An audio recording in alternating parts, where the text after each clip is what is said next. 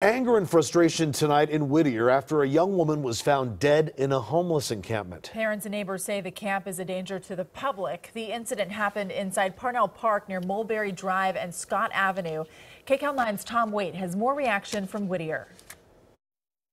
At this point, police have not released much information about the woman who died, only saying they do not suspect foul play. As for parents and other folks who use this park, they are very concerned about what happened. I'm kind of alarmed today, really. This grandmother tells us this may be the last time she takes her grandson here to Parnell Park in Whittier. A growing homeless encampment near the playground in the park is raising safety concerns. And today, a woman was found dead here, making folks even more worried about what's happening in the encampment. It's alarming. Well, I've been keeping my eye on it the whole time, like, do I really want to be here? So I have sympathy for him, but... Her issues are shared by other parents. For me, it's concerning because I don't know like what they're going through, and sometimes I'm afraid that some people use drugs. The government should probably do something about it, but probably to help them get a shelter somewhere.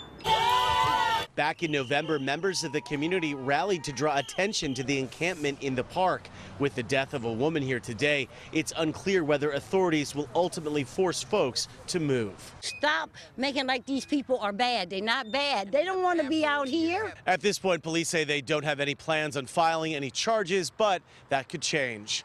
Reporting from Whittier, Tom Waite, KCAL 9 News.